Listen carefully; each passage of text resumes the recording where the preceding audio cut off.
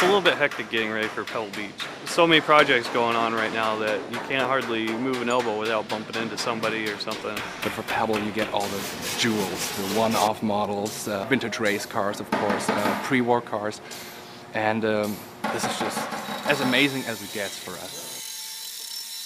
I mean, we're privileged actually that we can live this as a profession. As far as car history goes, we go quite a ways back, all the way to basically the beginning. Every car here tells their own personal story and play a critical part not only in the history of Mercedes-Benz but in history in general. And I think we're responsible for carry on that story. So it is a journey, especially on a full restoration where you have a rusted hulk of a car come in and you produce something absolutely beautiful out of it. And you have to kind of remember that, where it started from, where it came from. They all have different expertise that come from different walks of life, but with a common love of the car. I see the history as I'm working on the vehicle, who's been there, what's been done to it.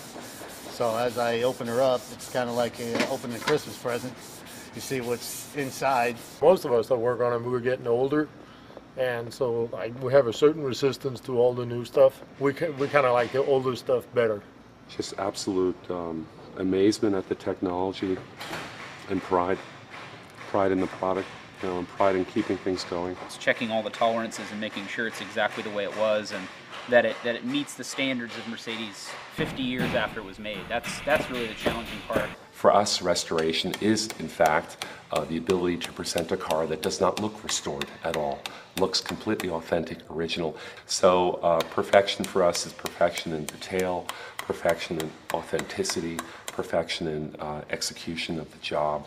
We all have that pride of working here, because there's only a few of us. There's a very select few people that get to do this, so we enjoy it every day. It's not really work at all, it's more like playing. It's kind of doing a hobby all the time. It's really nice. I dedicate and give 110% of everything I have. A piece of my life I put into every car.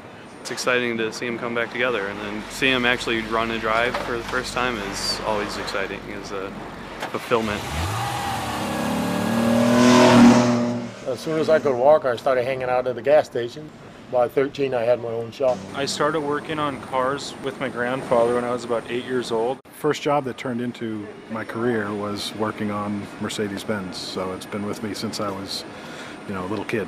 Yeah, I mean, you grow up with it and it's part of my history, and I'm happy to be part of the history of Mercedes-Benz here, so that's pretty cool. If we've done our job right, no one should be able to tell we were even there. So it's sort of like somebody restoring, a famous work of art. We're not there to leave our own mark. We're here to make it look exactly like the people that came before us made it.